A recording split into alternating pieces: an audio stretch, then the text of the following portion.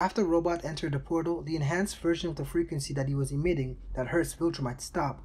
Invincible immediately gained his strength back and got up. He said, "Holy f***." He ripped out his hair until he had a Mohawk, and then he took Invincible Mohawk's suit and then gave him his. It was just on time for when General Creech came, but he had a piece of hair left and he ripped that out. General Creech asked what happened, and he said, "Isn't it obvious?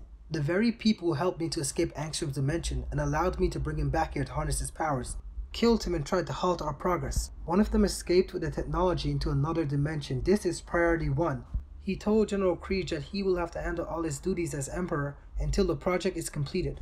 I will go now and seek someone with the means of helping us expand our glorious Viltrum Empire into countless other dimensions." Invincible flew off as fast as he could to the one place he thought he could get help, the TNT's original base. He was looking for Robot, the only one smart enough to replicate his robot's technology.